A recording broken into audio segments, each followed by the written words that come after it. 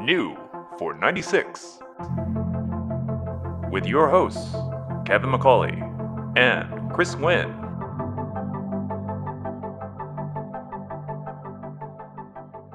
What are you doing? Are you updating your Zanga? Yeah. Your live journal? Your Angel Fire page? The What? silence says yes. Yeah. No, I'm getting like 1,000 global offers for this iPhone that's listed. Is the auction imminent? No, I just put it up tonight, but I keep getting like offers. People like, hey, I see the starting bid's $200. You have like 72 hours to answer them. I don't want to answer any of them. I'm annoyed that I'm getting any. Yeah. Well, you can ignore... Wait, why didn't you set like the... Okay, why are we talking about this? It's important. It's just the most pressing issue of the day. God. Ugh. Anyways. Hello, Kevin. So we are recording? Yes. No. Okay. No. The on-air light is just a kitschy thing I got at Spencer's. It was on sale. It glows in the dark. Yeah, it does. It does. Well, welcome to another episode of New for 96. How you doing, Kevin? Trying to read my email. Yeah, I know. You have a laptop on your lap. I'd like to find a better place for it. Yep. It's called a laptop. So, how are you? I'm doing okay. Good. I'm cold. It's currently like literally 30 degrees in Houston right now. I couldn't help but notice that you were shaking like a chihuahua. It's pronounced Chihuahua. Blew that out trying to pronounce that with my very correct pronunciations. Yes. I love dogs, and I never thought that I would like chihuahuas. But I did meet one and got to know one. My brother and sister-in-law's chihuahua is the most amazing dog. Like, she is so smart and so amazing. Like, she acts like a big dog. Maybe that's why I know. That's why I like her. And so I have now a fondness for the Chihuahua. That's how it's spelled. Anyways, so what have you been up to, Kevin? I drove in the Lemons race with Steph. Yeah. What about you? Was that your summary of your entire weekend, like racing for 24 hours straight? No, I could go into it more. Okay, we'll go into it later. Yeah, exactly. All right, fine. Yeah. What did I do this weekend, you ask? You received a beverage. You received a bottle of alcohol. Oh, we should mention... Wait, hang on. Let's grab it here.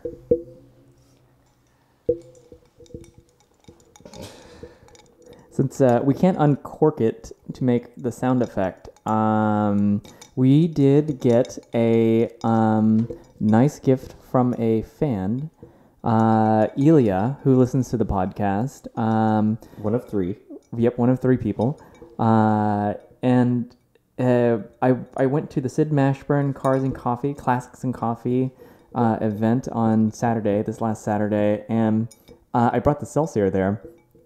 And I saw a man standing with a bottle of Japanese whiskey, like near the car, but talking to somebody. And this was at like 9 a.m., right? It was at 9 a.m., so I was like, well, everyone has their priorities. And but I also thought, like, well, that's very coincidental that he has like a bottle of Japanese whiskey standing next to a Japanese domestic market car. And like later on during the event, like he walks over to me and he's like, "This is for you."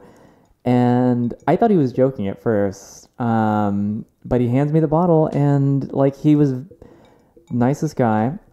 We chatted for a long time. Like, he listens to the podcast, and he finds you to be like okay funny. So that's amazing. That's such a cool experience. I wish I could have been there. I was at the aforementioned Lemons race. Yeah. I missed it, but I really enjoyed that event. How did he know that you or one of us would be there? Did he go last year? And He did mention meeting one of us prior. okay. And I don't know. Yeah, so I think maybe he brought it along in the hopes of running into one or both of us. And that is so cool. yeah, it was really cool. So we'll post a picture on the Instagram. What is the bottle? It is Nika whiskey, single malt, Yoichi. That is not how any of those words are pronounced. But anyways, yeah, it's a lovely bottle of whiskey, and we are fans of whiskey here on the podcast and in real life. And yeah, this is a great accompaniment. So we're enjoying this as we record tonight. And it's keeping us warm on this 30-degree day. It is. Yeah. Anyways, so other interesting things. So this car meet up is kind of a nice men's clothing store. It's kind of it's kind of hard to describe. It's just kind of like casual but really nice clothing, like where they would sell like Filson stuff and etc. Mm-hmm. And our friend David Buer always caters the coffee from his company, Greenway Coffee Company. And they do this show like twice a year, Mm-hmm. like spring and fall, sort of. And all the staff is like the nicest people you've ever met, and everyone's so cool, super nice, and like it's really chill because it's they're like all like interesting men, like interesting dash men. Like they're all like knowledgeable about like manly goods. And they're so welcoming to everyone that attends or brings a car or just comes to look at cars and drink coffee and stuff. And the cars are like they're pretty interesting. Although like there are a lot of new Ferraris, which I'm like not as like interested in seeing. A lot of those are like brought by, like I think like the dealer or like send, you know what I mean? I think some of that is like, but there are also like kind of other interesting, like I mean, it's anyone can bring their car. It's not like a restricted event by any means, and usually like very interesting cars do show up. And I think the dealers do bring cars as well, because it is that kind of like it's in the River Oaks neighborhood of Houston, and so like there's a certain demographic, so it's an upscale neighborhood in the inner city, so it kind of fits the aesthetic of everything going on there. And it's a small parking lot. So I mean, it's probably 20 cars. Yeah, at most. Which is cool. It's just a nice small event, and everyone's always enjoyable to talk to there as well. And the same Testarossa always gets brought. I've never talked to the owner, the one mirrored one. Yeah, the owner and I have messaged on Instagram. Oh, really? Okay. He also has a 964 turbo. Okay. That he brought to the PCA. That's together, cool. But I didn't see him. There was a car there. So there was a car there that you and I both saw last week. Mm-hmm. It was an ice blue 930 at the PCA meet, and it was brought to this meet as well. And we both looked at that car because it's a Turbo Carrera. It's a 76 first year, and first year America, I should say. And we both looked at it because it was a beautiful combination. It was just like really unique, and it had so unique, and you knew it was a super early one. Yeah, and it also had the stripes. It had the stripe graphic on it. The halftone. Yeah, the halftone like turbo. It actually says turbo along the rear of the car. So I talked to you didn't see last week, but. I saw Michael driving off in it. Oh. And sure enough, I saw him again this week with the car, and then he finally told me the story of the car, and I already told Kevin about this, but I'm gonna act surprised. Please act surprised anyways, because we didn't know anything about the car until this story, but it has apparently documentation proving that this was the turbo Carrera that was introduced at the New York Auto Show in 1976. This was the car that introduced the turbo to the United States. That's so cool. It's amazing, and it has like 45,000 miles on it. It's one of those type of cars, and he plans on driving it around personally for about a year. And he has a would you call it a dealership? It's a collection. Yeah, I guess it is a dealership. It's like a consignment situation. Yeah, Alera Garage. Yeah. And man, super cool cars. You've seen a few of them on BAT before, and they're just like these perfect condition, perfect storied cars that sell kind of almost along the lines of like avant-garde whenever they post on Bring a Trailer. But anyways, it was just so like he just like walked me around the car and showed it to me, and it was just like it just made it all the more magical, just realizing that it was the interior is like bright blue. It's a blue on blue car. It's a light blue on like medium blue. Medium blue is the best way to describe it. And it's so weird to see like because we'd seen like Turbo Carreras before, but I always forget like that they have like the mid-year interiors where it's like a super clean dash with no vents, and then it has like the AC attachment. Like it has like that old school, like if you have a vintage car and you want to add AC, they like attach vents to like a place in the cabin where like the only place where they can fit it. So it's very like retrofitted in a way, but anyways, but the car is like pristine, completely original. And yeah, it's just kind of like a neat story. Yeah. And I want to look it up too. Like I want to see like it on display at the New York Auto Show. Yeah. But so that was kind of cool. We have a lot of like neat cars in Houston, like with like interesting history, and it probably comes here. I mean, if we're all honest, like by way of oil money and other interests. But say for instance, like that link that you sent me to that all white Porsche collection. Yeah. We suspect that, and if it was that a new video, by the way? Yeah, I think it just went up yesterday. I saw it on you. It was like recommended for me, and I subscribed to the PCA YouTube, but it's on the Porsche Club of America YouTube channel. They got inside this secret all-white Porsche collection that is in Houston. And the thing is that, like, when you look at it, it's not even just like, oh, it's a bunch of white cars. It is like, it's like everything is, it's like a museum of white cars. Like, it almost looks like an art installation, and it is a vast indoor field, well lit, like a museum of white Porsches, like as far as the eye can see. And it's everything from 356s to 959s to like 918s. All the RS cars. Yeah, and it's not just like all turbos. There are chiffon whites, Grand Prix, like GT2s of every generation that they've offered the GT2. It is immense, and if not like a very particular, if not obsessive collection of a particular color, but it's impressive, like to say the least. And we have like good reason to suspect that because it's described in the video as an undisclosed location, but like we have it on like probably questionable authority that it is in Houston.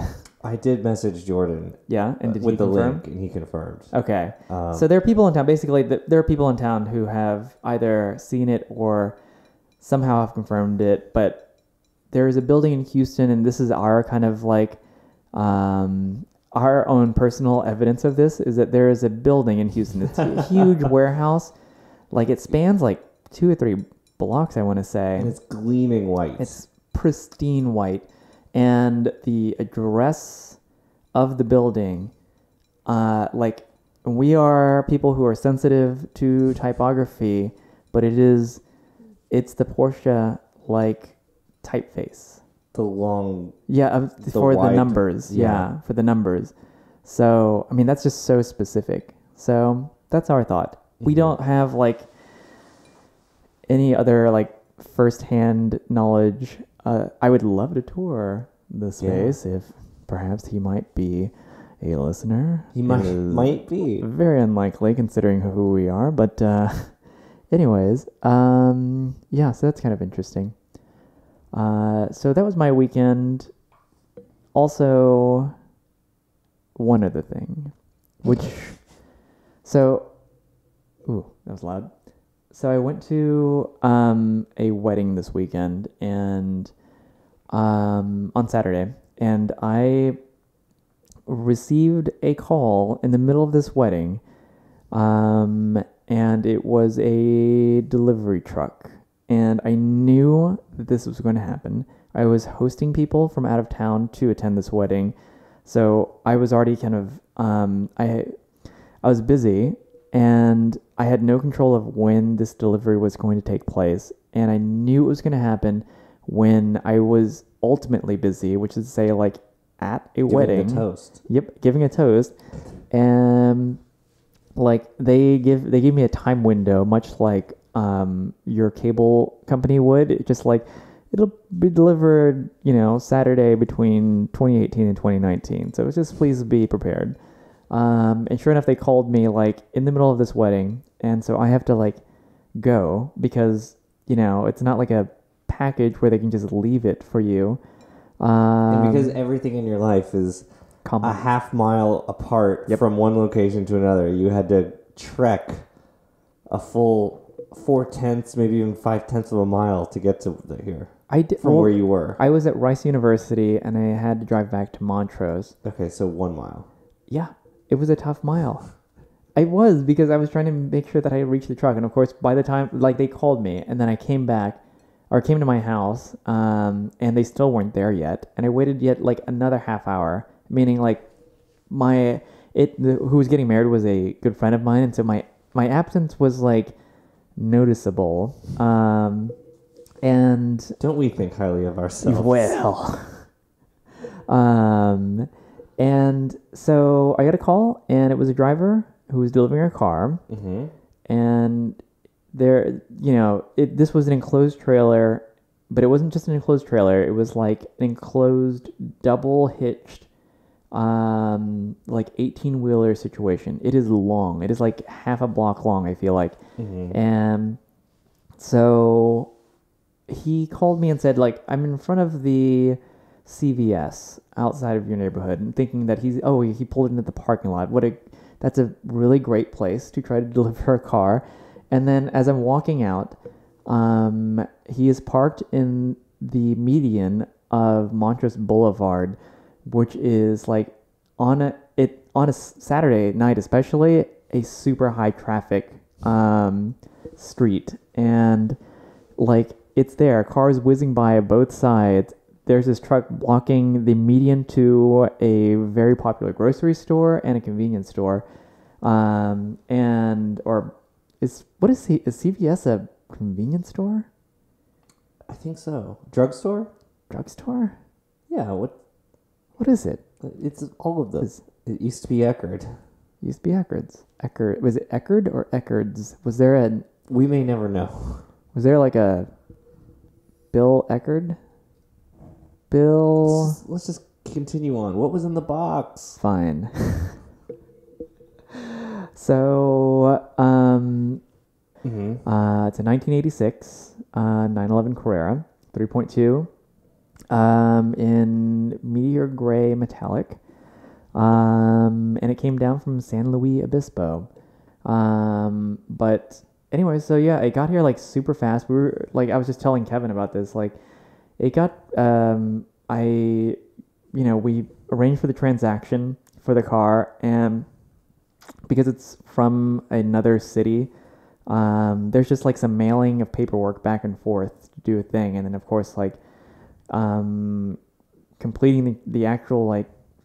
I remember I called up the dealership just to confirm. Oh, do you have all the paperwork? Like, just want to make sure that you received everything. And then I asked them like, oh, when would you, when do you think the car is going to ship out? And they said, oh, we shipped it out yesterday.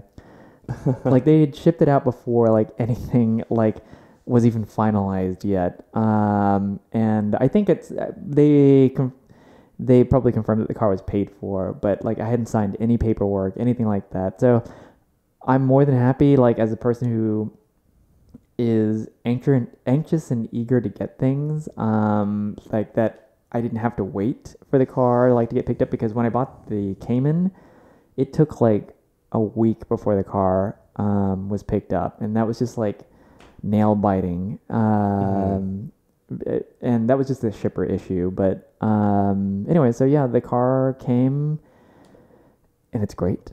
You drove it a little bit earlier. Yeah, it seems super solid. Yeah, and tight. It's really clean. It will need some things here and there, as I guess they all do. But I'm kind of excited. I have just been like left and right buying like little bits and baubles for it, including it has sugar scoops, so I want to take care of those. And on the aesthetic side, there are some things especially that I want to take care of. It did come with a Carrera tail that the previous owner added, and I actually found a 2012 listing of the car where it didn't have one, but it came with both lids, which is nice. Yeah, that's really nice. Yeah, so it came with the second lid. I'm gonna get that swapped out at some point in time. I'm gonna get the Euro H4s put on because scoops are questionable aesthetically, but there are people who are very passionate. Not much question about it. Nope. The scoops are bad. Scoops are bad, but there are enthusiasts of the scoops, as we have mentioned. They're in denial. They are in denial. They're wrong and they're in denial. That is, I mean, like, I am not gonna, like, we described them, they're like Steve Buscemi eyes for 911s. Like, they just do not look good. And they're not that aerodynamics like will matter, like, unless you're going a speed, but like they're literally called scoops. Like, they're nothing but like air catchers, if that is an issue of some kind. In case anyone doesn't know what we're talking about, do you think there's anyone that doesn't know? I don't know. Yeah, probably everybody. Yeah, the headlight, the iconic 911 headlight shape is kind of an oval, actually, even though it looks like a circle, and you know that it fits that shape, and there's a little trim ring around it, and for the U.S. market, and it's flush. It's like it's flush glass. It's flush with the, it's like the fender and the headlight are all one, and in the U.S. market, I guess for some reason they couldn't federalize those headlights until the late 80s, so they just had this. It's a sealed beam, just round headlight like you would get at an AutoZone. And it's recessed. And it's recessed into, like, deep inside this trim piece that sits on the end so of the fender. If you can imagine, like, the 911 fender, the classic just kind of 911 fenders that stick up, like, imagine that, except that, like, these headlights are then recessed into, like, there's an overhang and a lip, basically, in them. So it's also weird that no matter what color the car is, the trim ring is body color, then the inside is, which like, you can unpainted. See is like beige. Yeah, I don't understand that either. Like, maybe it's meant to be reflective or something, although it would just reflect up. I don't know. I don't understand it, but I have the parts on order to convert them. Well, yes, I see. Kevin has just given the biggest yawn I have ever seen. Well, I guess we'll move on. No. It's just one of those days. I only got 14 hours of sleep today. Oh, getting very close here. We're sitting in swivel chairs, and I just like accidentally swung myself into the microphone. Oh my god. Yeah. So yeah, it's parked outside. Currently, I didn't get a chance to drive it much this weekend because of that entertaining people, and it's been kind of bad weather. But today it didn't rain for the first time in a while. So I did take it out. For a little while. Yeah, that's not gonna rain for a few days. I'm gonna keep it out, I think, for a few days. Good. Just to get a feel for it and whatnot. Get a feel for everything that is wrong with it. Mm-hmm. So, like, say for instance, the brake pedals, or the brake pedal, I should say, seems more like a suggestion to stop pedal as opposed to a stop pedal. So, I think there are some needs. You and I like neurotically. Because, do you get nerdy about tires? Probably not like fine. I did so much research into what kind of tires to put onto this car, just because, like, I mean, why not? I don't know. So you recommended a tire, and then I said that sounds really good, and then I went a completely different direction. So this is how it usually goes. Yeah, you have very nice tires in your car. You have the Michelin Exaltos. Pilot Exaltos, or is it just yeah, Exaltos? I think it's Pilot Exalto. Yeah, so I looked at those and I thought about getting those. And then I explained to you my philosophy. I know it's a Porsche approved. Is their recommended tire? Well, I mean, as far as that, they also recommend a Bridgestone. They recommend a Continental. They recommend a Pirelli. And I thought this is what I should try. And then if I want to do something different in the future, I'll have the experience. Yeah, but wait. So you said that you did those because it was a Porsche approved thing, and you wanted to have the car as like Porsche would have wanted you to have the car, or how they perceive the experience to be. Right. And then, but let me ask you, you've modified the car otherwise, like, which in theory would have been not necessarily how Porsche would have had the car. Rather, these are like very personalized, like how other people have personalized these cars too. Do you think that your car now, the way that you have it, is like how it would have come, like the same experience that when this car came out in 1980? Is it the same car? Not the same car, but is it the same experience? Well, it's improved. I mean, it's different. Obviously, it's different. Yeah, no, that's a good point. I mean, I improved the shifter. Yeah. I changed the exhaust. You could get a higher performance tire. You gave feeling to the 915. Right. Yeah. I mean, you could get a higher performance, more modern tire and say, look, I've improved it. I feel like tires handling on this car that when I came into it, I had very little understanding of. Yeah. I wanted to experience the handling as it was meant to be. Yeah. Shifting is kind of it. For me, shifting is like, okay, I experienced it when it was bad and I changed it to be better. Yeah. But the handling is a little more nuanced and complex. Yeah. The way that it handles and all kinds of experiences, in all kinds of different conditions and everything. So I wanted to have an understanding of how it was supposed to be. Sure. Which takes a longer time. I feel like you could drive with the shifter with the stock 915 for a week and say, okay, now I know how it's supposed to be. Yeah.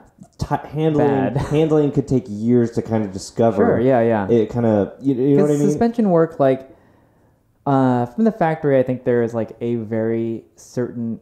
There is a factory experience, and then there's kind of like this tuned experience. Not tuned necessarily. I mean, it is tuned. Like one way or another, it's a tuned experience in which you're kind of dialing the car into how you would prefer the car to be. Some of it might be, I guess, factory oriented, and the other would be just really getting more precise into like the nuances of what you like. Like for me, like with this car especially, I don't want it to be like super hard. While I care about how like it handles, I also want it to be maybe just slightly softer because I'll use this car in the city, and I don't want it to be like rattled to death with like hard tires, hard suspension, like overly aggressive basically. Which I mean like would make it like it would really ring out like the performance aspect, I suppose. But in part, like I don't know that's everything what this car is about either. And so I mean, if you take, I think the charm of what people like about sports cars, especially 60s and 70s sports cars, which these qualify. Yeah. Like there is a softness to the suspension. There is some roll there. Like, and that's part of the flaws, how it drives. Yeah. It's not a flaw if that's how it was designed to handle and everything. It's a flaw relative to like the technology, I guess, that exists now, because we've all driven like more modern sports cars, and maybe flaw is the wrong word, but just like when you are comparing it relative to like what's available now, it's just different in a very different way, and I would enjoy it in kind of that way too, kind of like in that experience of I want to improve it in the aspects of like where they couldn't improve on like certain discomforts and certain flaws that would like otherwise kill you. I would love to improve on those aspects of it. I don't want to make it a worse car though. Like, and and like I have done. No. Kevin, I thought Kevin had pulled like directly in front of my house when he arrived, and so I called him and I said, "Oh, just go ahead and park in the driveway," which the driveway is probably like 1,000 feet away from the house. 200. No. Yeah. 1,000. Whatever. Anyways, I thought he had parked directly in front of my house, which is like maybe 10 feet to the curb, and like he said, with his exhaust, I assumed that he was very close. But in fact, like it was very far away. He had gone ahead and parked in the driveway. Yes.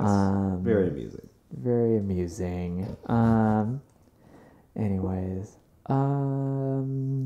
So, but I like this discussion though of just like, I like personalizing cars to like your taste. It's all relative, of course, and people go through both ends of the spectrum and everywhere in between with all of this. And I like the idea of that factory experience too. Like, I mean, there are certain cars for me where I want that to be the case. Like, say for instance, the Celsior. Like, for just from, I mean, it's a completely different type of car, obviously, but like, I really want that car to feel like it. Why, like, I'm going through all of this trouble with the air suspension, and they don't even make parts for it. But I want it to be. I want it to be as if it had just rolled out of the factory. Mm-hmm. And there are the cars I think that I have felt that way about as well. The 911 maybe less so. I think that I would like to tweak it to a certain extent. I don't know. I think it's just one of those cars that has evolved so much, not just like in period, but rather like there are so many aspects of different generations of the 911 that I enjoy, that I would love to even just kind of retrofit and adapt to this car. Most definitely not from an aesthetic standpoint, i.e. like turbo twists on an impact bumper, which is an unfortunately more common thing than I would like to see. It really is. But like from an everything else standpoint. But anyways, that all stemmed from like a tire conversation. I ended up getting so I have they're coming in from Tire Rack, Continental Extreme Contact Sports. There was a lot of discussion on forums and whatnot about that being a pretty good tire, not just for the money, but just in general. Mm-hmm. And so I'm kind of curious. I'm going to try that out. And I'm hoping that it has like just enough sidewall give, because I live in an area in which, like, I've described this before, but it is rough, the roads. So the roads are so horrible for no reason in Houston. No. I guess because it's on a swamp, that's fine. But there's no snow, there's no plowing, there's no salt, but the roads are worse than Michigan. It's because we live on, like, everything is built on clay, mm-hmm. and so it's constantly shifting, and like basically once you drive on it, honestly, it's just kind of like it's like clay. You like touch it and it reshapes itself, and so that happens basically over time with our roads, and we have like these expansion joints that might as well like have, they're basically like it drops like a story, mm-hmm. as you drive over them, and so it's jarring. And I have memorized, this is why I don't leave the Montrose area of Houston, Kevin, is because I've memorized every flaw of the road so I can drive around them, because they are like, I remember the first time I ever drove, I had a car with run flats. I was just like la la la driving like I normally would, because the car that I had prior to that was the Prius, and that car has like no feel whatsoever, so it doesn't matter. You drive over whatever you want to drive over. Can and do. Yeah. And I ended up like popping 2 tires within the first 2 weeks. First of all, like run flats are like super stiff, and Hey, I'm really glad that I had run flats. I eventually like swapped them out because they are terrible tires, but they did save me twice within the first 2 weeks. So there is that. So yeah, I would love just a little bit of give to them. I have had experiences with like quite a few different tire types in this area. And this isn't like this won't be for me a purpose type car, in that I'm going to be using it for whatever purposes suit the moment. And a lot of it will probably be taking it in and around town just for fun and then elsewhere, but I think it'll probably spend 60 to 80% of its time in town, so it probably needs tires that work for that. Although, so these tires softer sidewall versus... so the most direct comparison would be to the Pilot Super Sports, which they don't make anymore for this tire size. So this has 6 and 7. These seem like tires that would have very stiff sidewalls. They're stiffer than like an all season. Okay. For sure. I thought about getting an all season, but I thought I don't want to like I think would be going too far in the other direction for me. So, and plus like it's Houston, like I don't need all seasons. So these, I hope, like they say that it's just like a notch under the performance of Pilot Super Sports, and I'm hoping that's going to translate out to like a slightly softer sidewall. So I mean, I'm just curious where you're getting your sidewall softness, what that's comparing to. Like, how does that compare to any of the Porsche recommended tires? I don't know. That's the thing. I mean, like, no one has like done like direct comparisons as far as I know, and I could be very wrong on this. Like, here's the thing: is that like, to me, sometimes I think tires are completely psychological, especially on the non-extreme end of usage. Like, we'll like kind of momentarily drive aggressively with our cars. Like, we don't track them. Like, well, I haven't tracked any of my cars. And so I'm never going to push the car to an extreme in which like I will really feel like where it makes a difference on the far end of things. I do care about like traction and grip, because like when we do like momentary stupid things, like it's nice to know that, you know, it's not gonna like plow into like the median or something. But so predictability is kind of nice. So there are just like certain characteristics that from a personal standpoint I'm like kind of looking into, and I don't know, like, so I mean it's a marginal price difference. It wasn't really a price thing. Like, I think these were $500 for a set and the Exaltos were $700 for a set, so it's not like a big deal. Yeah, tires are so affordable for this size. It doesn't matter, but like my assumption, this is just like purely armchair assumption. That sounds really weird for some reason. Yeah. So you say it very weird.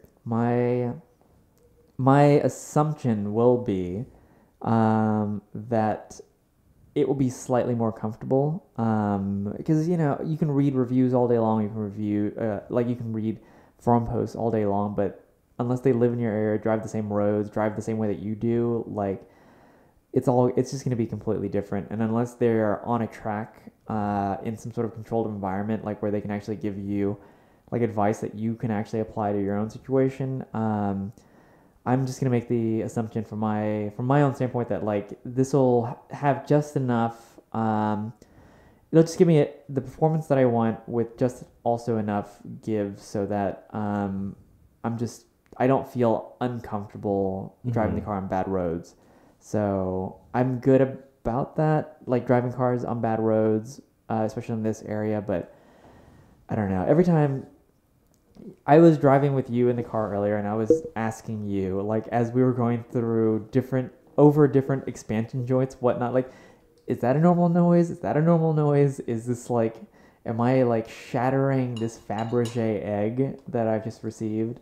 And you assured me that no, in fact, your 911 of similar era is equally as rattly and shattery sounding over these expansion joints. I wouldn't describe it as rattly. It's just, it is maybe a little crashy. But I mean, the roads here are truly another level of bad. And like I said, there is no excuse for it. No. They are so bad. Yeah.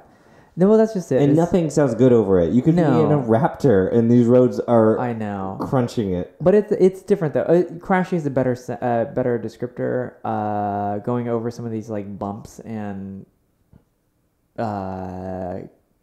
characteristic elements of the road, but it's that kind of like, this car is actually, it doesn't rattle as much as I thought it might. There's some like rattles and creaks here and there, but for the most part, like, it's just that moment where you hit like an elevation change in the road where like it becomes like a slight boom. Where like I'm kind of concerned, like I don't know if that, like, here's the thing is that like I'm starting to realize that this car at this point in 1986 had been around for 20 plus years. Like they had got it down. Well, that's the hope at least, but they had got it down. So like it's not going to be rattled apart necessarily. Right. Versus, say for instance, did you know that there is such a thing? I think this is just more of a forum talk type thing, but in BMWs, you get what's referred to as explosive pothole syndrome, which is where like there's this kind of like this configuration in the stock suspension, and I had this more in the 330i that I used to have, the E90 330i, than I do in the wagon that I currently have, but where you hit the pothole just right and it feels like the entire car, like every single piece of the car is rattling against each other. It feels like a pothole explosion. I think I told you about this, but when I lived in New York, I took a job where I had to get training in Maryland. Yeah. And so I was riding in an X3, and we got out of the car, and it was like the local supervisor's X3. And the X3, this was the first generation X3, and it had this reputation, mostly from Top Gear, of being like the crashiest, like hardest suspension. And we got out of the car, and I was like, I think your sunroof has shattered. The moonroof, like the glass sunroof, had completely shattered, but you had like the cover, so if you were in the cabin, you couldn't tell. Yeah. Because when you got out, it's like, oh, and the glass is gone. The glass had completely shattered everywhere, and it was in a million pieces. And like it had just happened. We were talking about this because I'm having some like panoramic, some sunroof issues, but that was an issue for many BMW models, not just panoramic sunroof models, moonroof models, but like there is something on very select cars, not even just like generation or model, where the sunroof glass will just shatter. It was just so funny because this was like the stereotype of the X3. And it was completely reinforced in like all of my X3 experience. Yeah, shattering roof structures will not reflect kindly on your experiences with those cars. Yeah. Not unlike our friend who had... Okay, we talked about this before, I think, but just like that, this apparently is a big issue nowadays with like glass-roofed cars, that the glass does not... I don't know if it's that it's not tested in different climates, but that seems to be the biggest factor. But they still can't quite figure out exactly what's going on.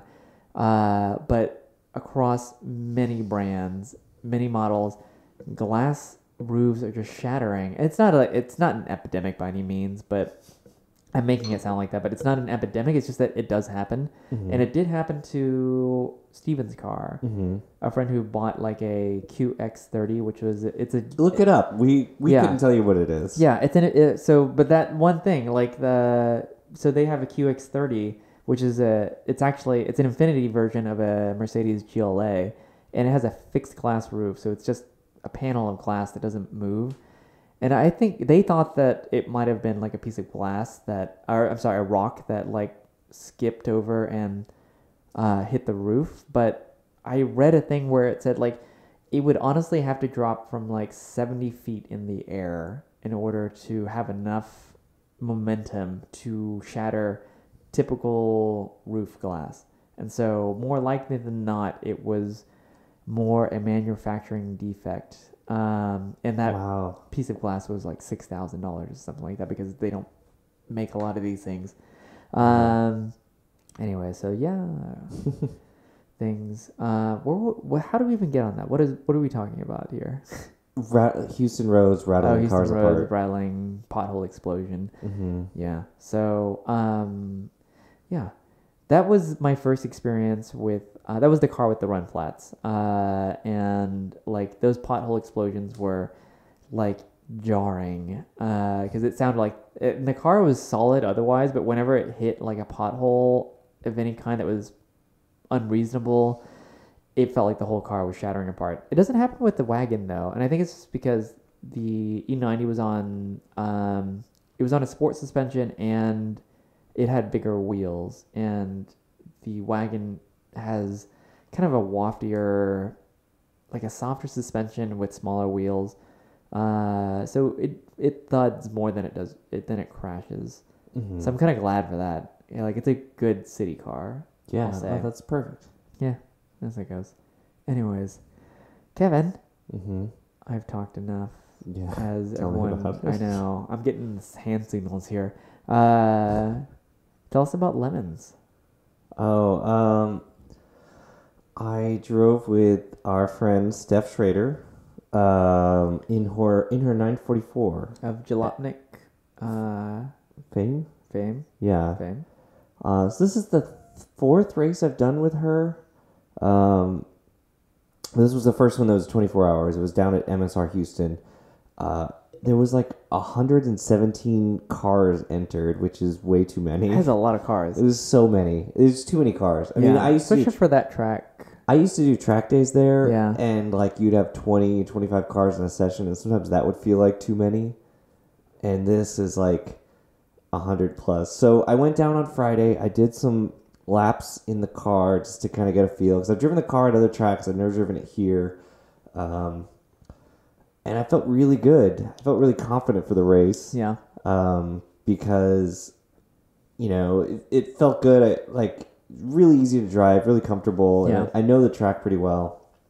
And I was like, oh, this is great. And there's like maybe a dozen cars on track when I was there because it was just the test day. Yeah. So I stayed. We like swapped the tires that night. We bled the brakes. We did some other things. And it got super dark at 6 o'clock. Yeah. And you guys had you modified the car for the night driving. Right. So Steph put on headlights. So it's like cool looking safari lights. Yeah. Didn't work out that well ultimately. But yeah, Friday it got so dark. Just in the paddock, it just got so dark. Oh, it was just crazy. And it was freezing. It was super cold. Because MSR is not really set up even for... Oh my God. What in the world? Apologies if you could actually hear that. There was a weird notification on my... Okay, I hate that. Did you see what that notification was? Mm-mm. It was Apple's like photos. You have memories. Oh. Do you remember this that happened last week?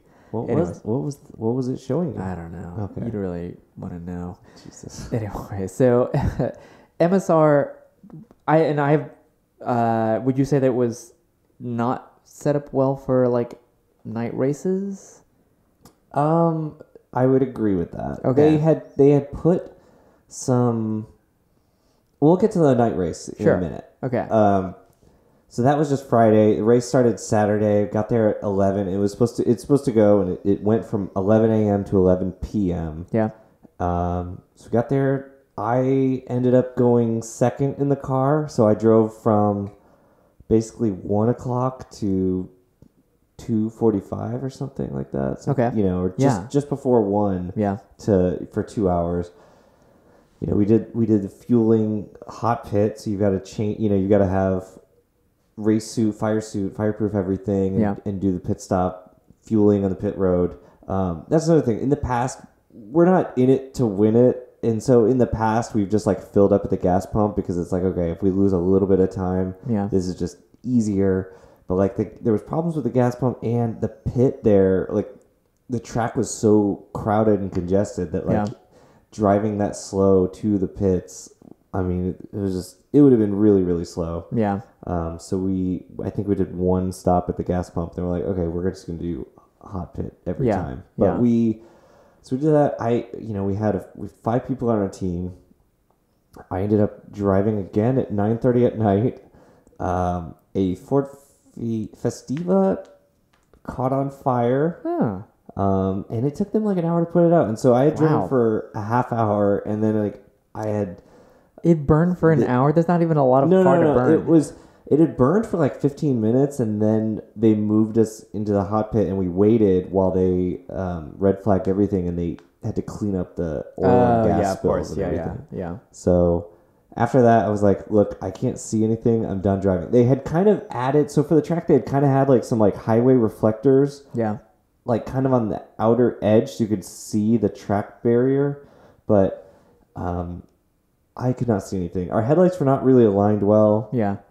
It was dark, obviously. Yeah. And everyone else had giant LED light bars. Oh yeah. And so they could see advantageous LED light bars. Yeah, they could see, and then it's like your eyes never adjust at all if there was any chance of that, because in your mirrors you've got LED light bars. Is that also like blinding? Like yes. Okay. Yeah. Those LED light bars. The last corner on the track, like I couldn't see it at all. Yeah. I mean, the last corner onto the front straight, you do kind of a left-right sequence. Mm-hmm.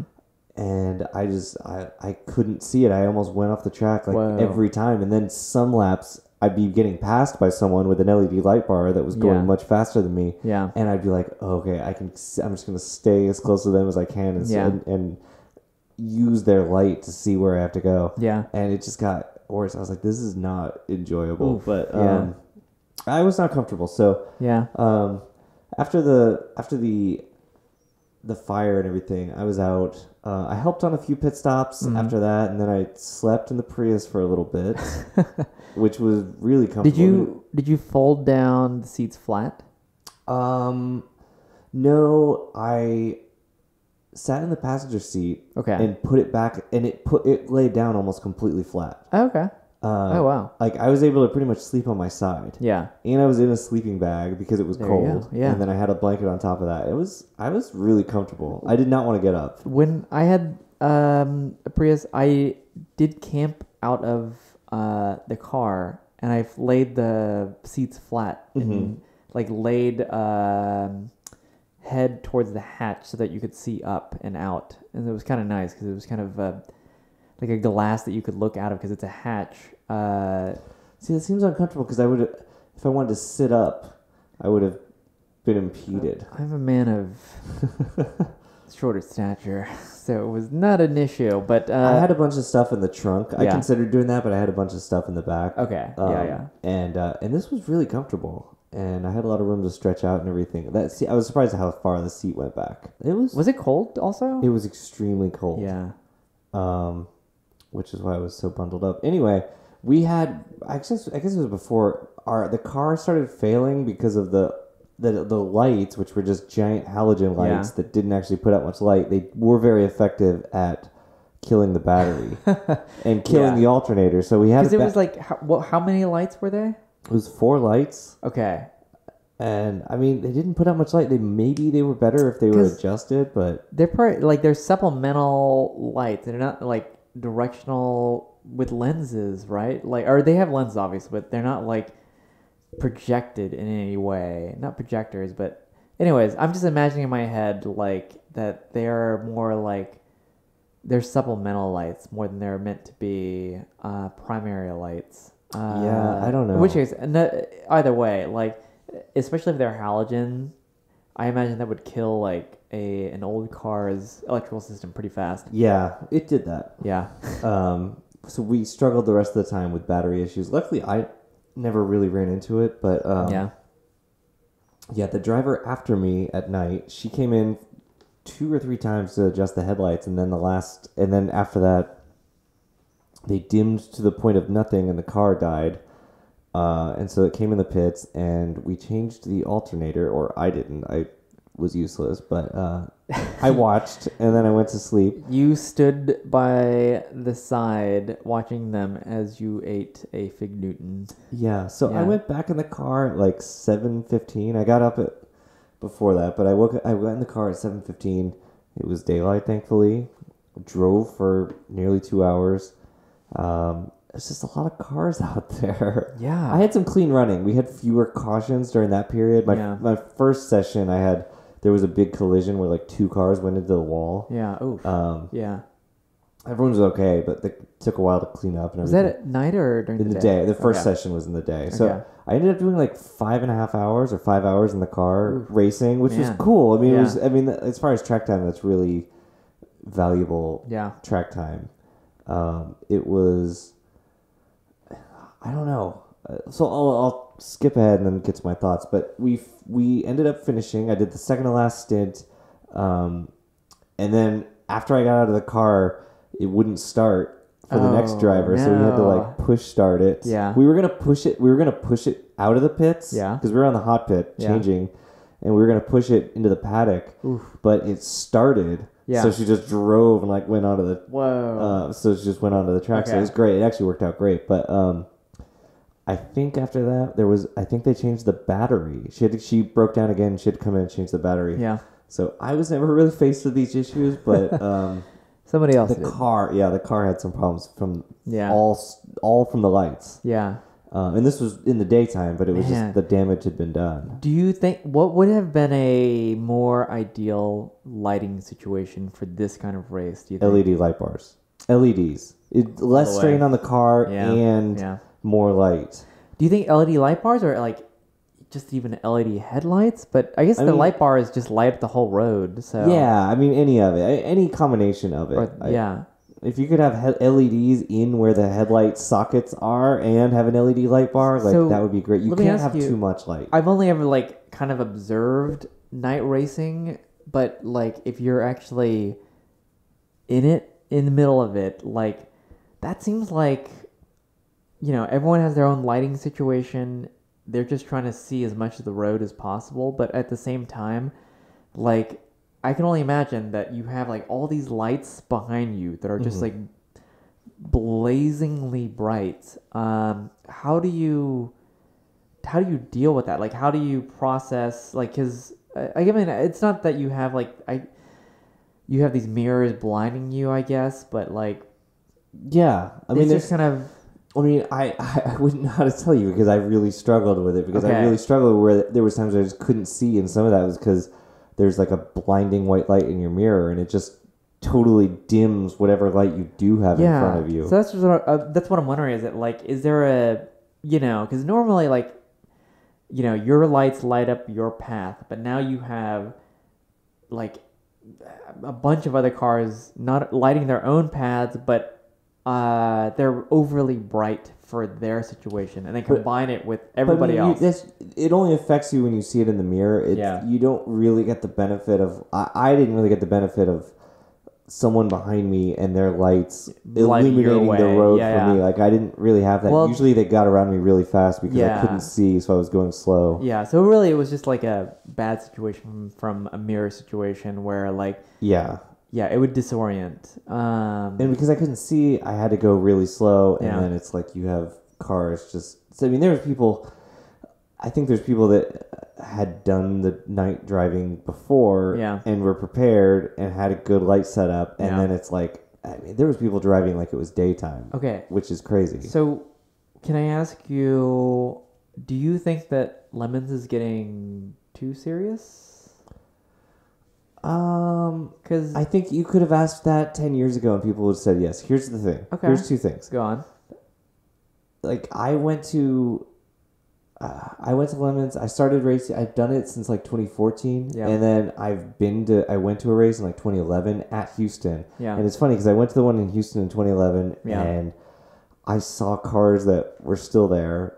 Cars then that are there today. And it's they've gotten years of development. So there's people that are really fast. I don't think that's the problem. I think having 100 plus cars on a track is too much. Sure. And so when it comes down to, for me, And if you're in a Class A car and you're really fast and you have your shit together, and you win against a 100-car grid, like, I guess that's a unique challenge and a unique bragging rights, and that's like, you are the best of the best. To me, what I enjoy about Lemons, because it's the cheapest way to go wheel-to-wheel racing. And wheel-to-wheel racing is very different from doing a track day. So, wow, we've got a real crisis here. Anyway, so it's a cheaper way to go wheel-to-wheel racing, which is cool. I don't know if I get a lot out of going into a race with 117 cars. The enjoyable thing for me is, yes, there's always going to be people faster than you. Yes, there's people that just blow past you, but you do find your battles. You pick your battles. You find your battles. You find people that are comparable speed to you, and you race with them for a few laps, and you either pass them or you lose sight of them. But you there's the chance of setting up that pass, making something stick, and having good battles. And you don't really get that when you find someone that's a good match, and then you have 12 faster cars passing you in one corner, or you come across 6 cars that are slower than you, all in in your 4 wide. Like, it's a different thing. It requires skill, but it does feel more like a freeway than racing. Mm-hmm. And I don't know if it's for me. Yeah. I didn't enjoy this many cars, and it was just like the things of enjoyment that I get from this were very few and far between. Even when I had a 2-hour session of clean running, and it's like, yeah, there's a couple good moments, but it was mostly just letting a bunch of people by and then navigating around much, much slower cars, and there's just a lot of cars all at once, and you will find yourself in a pack of 12 cars going through corners, and it's like, well, we're not really taking the racing line, we're not really racing, we're just sort of suffering through this until it spreads out a little bit. What do you think? So in this particular situation, why do you think they let so many cars enter? Like, I feel like it's maybe beyond the limitations of the track or the event, but like there seems to be kind of like an ideal situation in which like it would be safer even, because if with that many cars it seems kind of less safe. Yeah, definitely. I think that's beyond the limit of the track. I think the organization takes safety very seriously, and that's why they take it seriously as far as the car and the safety stuff, so that you can have these chaotic situations on track and people are not really in danger, or it's relatively safe for such chaos. Because they take roll bars and everything so seriously. Mm-hmm. So yeah, I don't know. It's a good question. I don't know the motivation. I mean, I know that they can. It's cynical to say yes, they can cash a check for every car that enters, and I think that is a thing. I don't know what the solution is. Yeah. It does seem like fewer cars would be better, but people seem to enjoy it no matter what. It's a different thing. It's a different thing from, real endurance racing. Yeah. It's kind of controlled chaos, and it's like a circus. Mm-hmm. And that's kind of the stereotype, and I think they kind of like that. Yeah. The events I've done before with Lemons were smaller, and I've done Chump Car. It wasn't like this last year, right? Because this is the first 24-hour one in like 5 years. Yeah, okay. They did it 24 hours a couple of years ago. Okay. Because last year was different.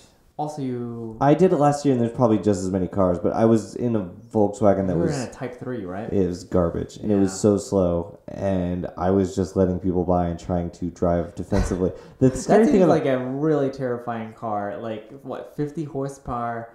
we couldn't even use all the 50 horsepower because it would overheat. So we were driving,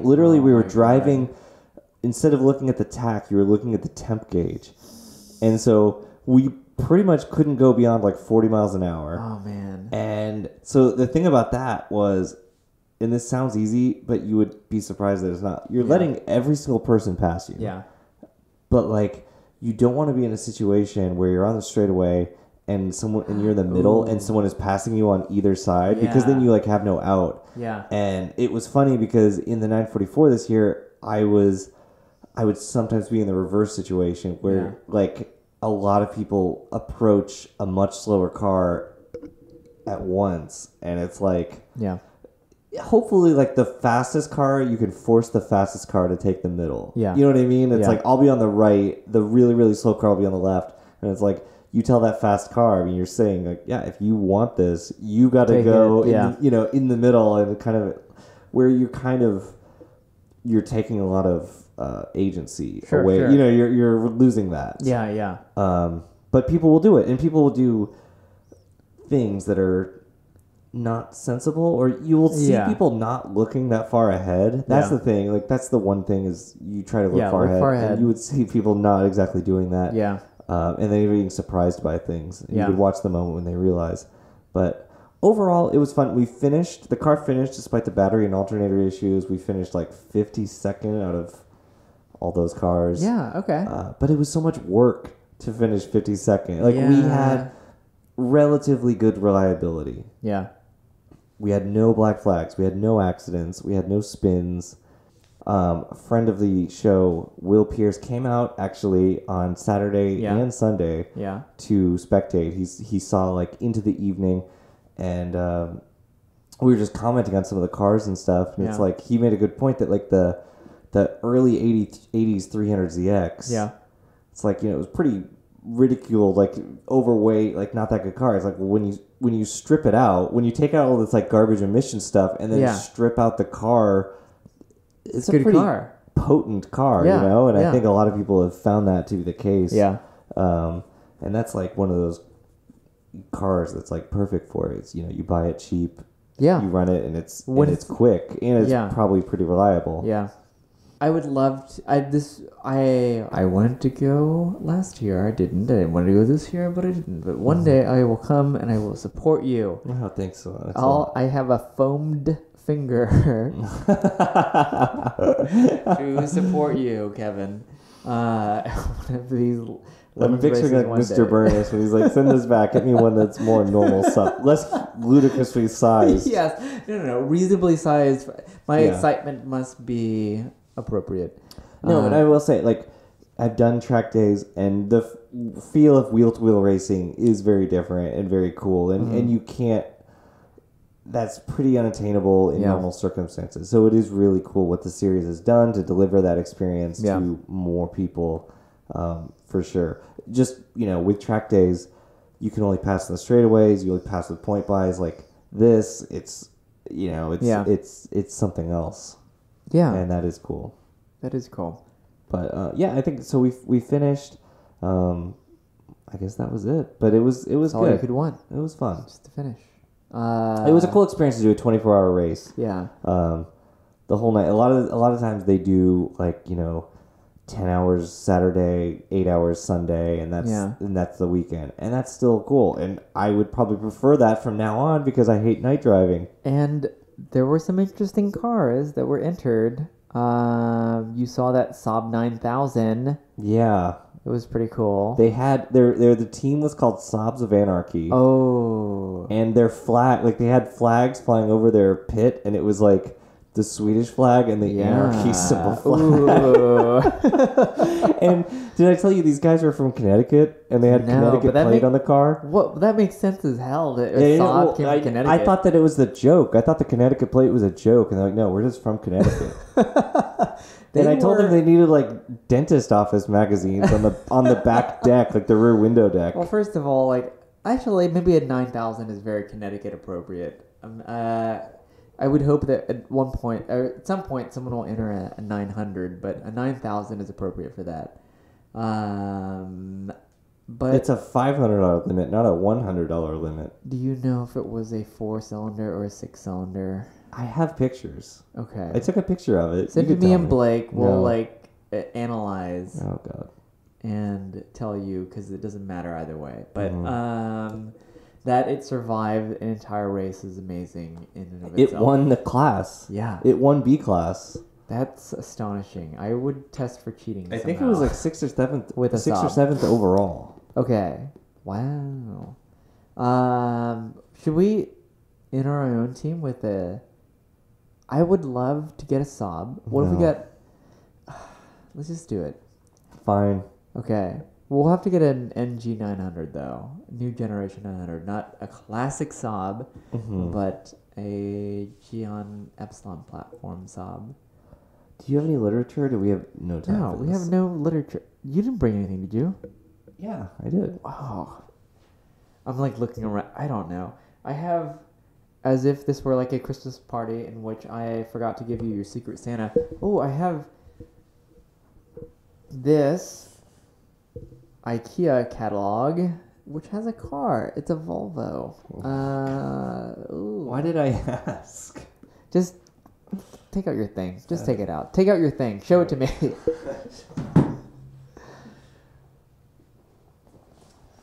All right. This is a BMW M family brochure from, I think, 2001. Oh. An odd year. Yeah, really odd. Because this was their M lineup. Yeah, also, like, wow. Like, how also appropriate for production values that the M line, which you think would be flagship, is this saddle-stitched high gloss brochure, because I think in the other ones they use they do a perfect bind. It's a perfect bind coated matte. I think this was just under the threshold of pages, because I have other ones from the era and I think there are more pages in this one. Yeah, I don't know. Okay. I don't know. I think this was like 99. I think this was the year before the M5 came out. Oh, okay. So it's only the E36 M3 coupe. Yeah, had it been, so that would have been 99. Coupe and convertible. Okay. So there was no M3 sedan? No. So 99... Was the M3 sedan like 97 and 98 or what? I don't know. That I don't know. And then this was also the Z3 and Z3 M Coupe. Ooh, look at that. Oh, that's that nice. color. It's like the green. So we're looking at a Z3M convertible roadster. That looks good. That looks really good. That is such a cool color. It does have the bad wheel. It's a very bad wheel. Yeah, the bad wheel that Daniel Sloan hates because he has that in his 740i. Oh, I didn't know those wheels existed in that era. Like, I thought those they were only the 3-liter. Yeah. Didn't you? I thought so too, but maybe not. Or maybe it's an old press photo, but it's the... I love how there's like 100 steps on the automatic transmission. We're looking at a photo of the... it's not even Steptronic at that point, right? Because it doesn't have like a manual mode. It's the automatic It's the automatic transmission, and it's the same in the regular E36. Wait, what the hell were these Aero?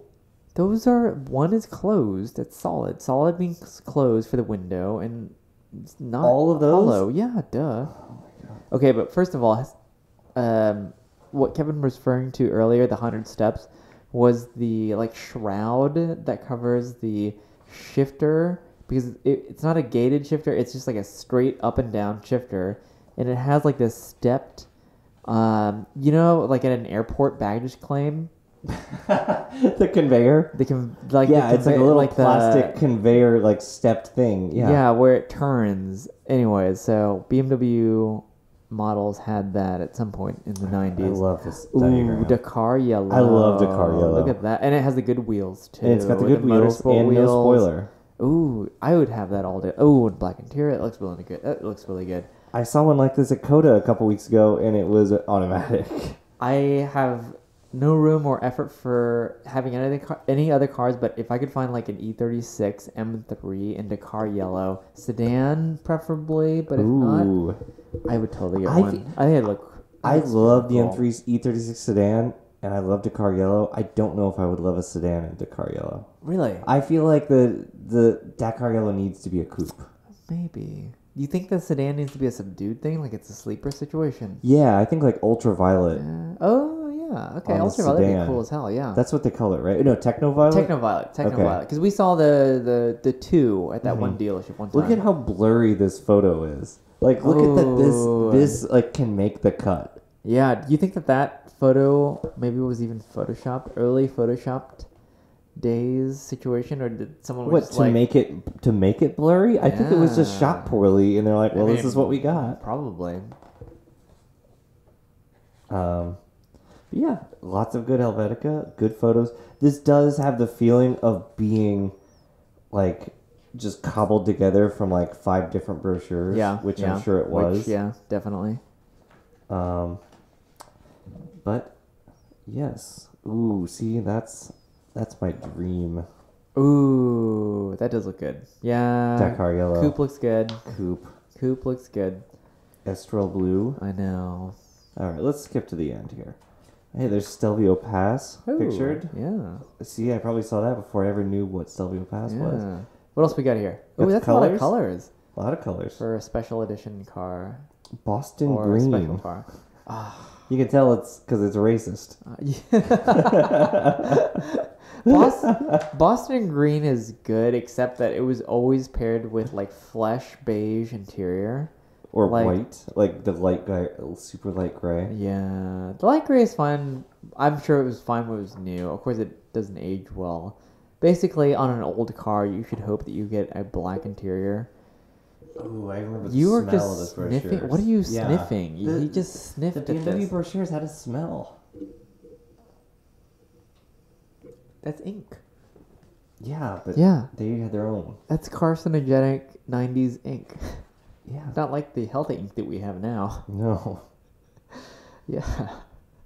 You've been impressed, Jax. That's what a printer smells like. Could you get Imola red on an E36 M3? I don't know. I've never ever seen it, so I would say no. Hey, but that would be what cool. if we did one thing right now that was just so annoying that we should just do it? Let's call Daniel Sloan. Let's put him on speakerphone and ask him that question right now. Okay. All right, we're doing it. We're patching it in.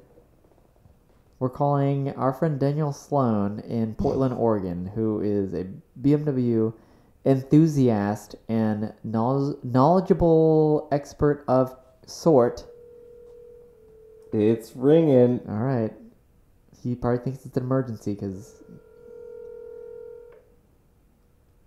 I hope he answers.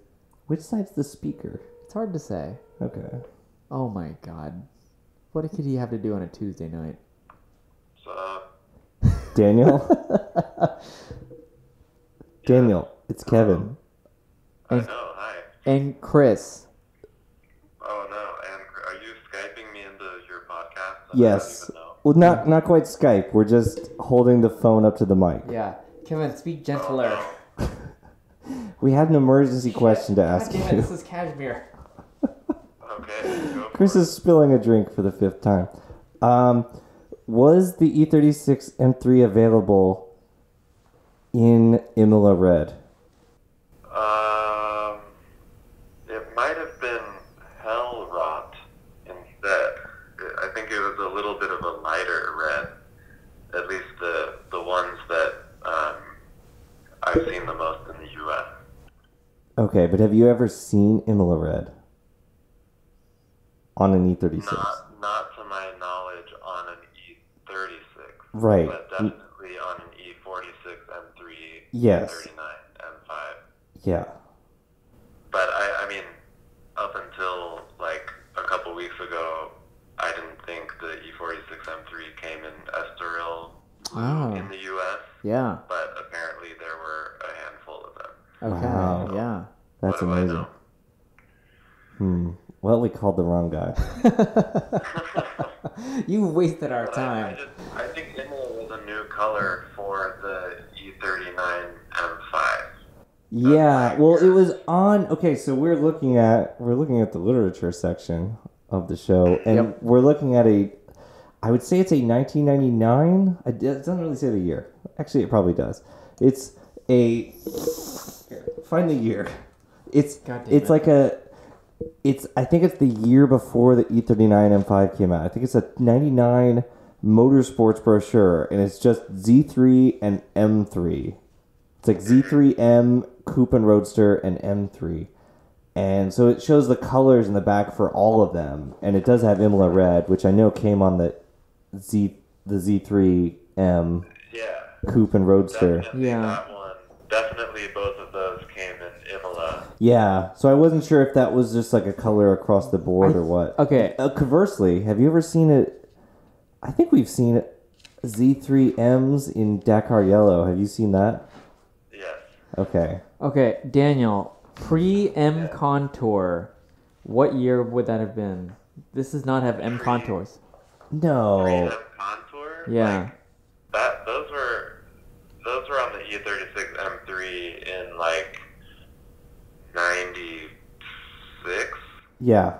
There's not one M Maybe contour 95. picture. Okay, but this is post M contours then. This isn't. I don't see them in this brochure at all. Because it is post.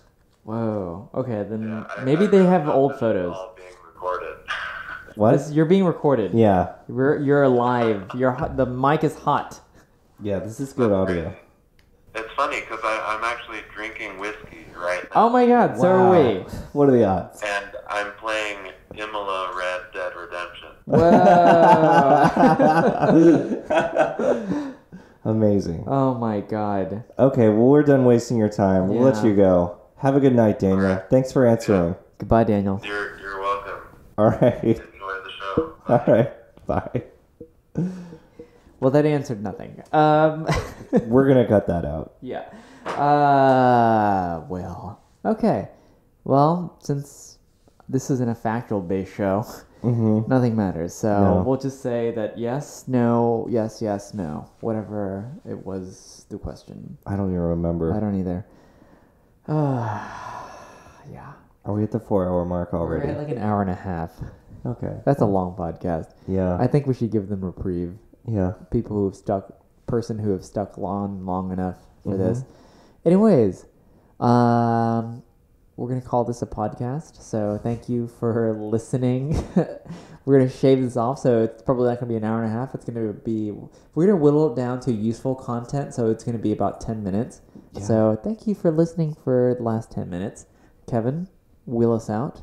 Wheelbarrow us out of this situation. Oh, yes. If you're on the Instagram, you can see some of the things we've talked about at New for 96. Amazing. Do we have a Gmail? Should we Gmail? We have a Gmail. All It's New for 96 spelled out with an N and letters. Gmail and spelled out. I guess everything else too. yeah. The rest Well, of it. good. That's That's it. all going to go to like someone else's email. Yep. Thank you for listening. Have a good night. Bye.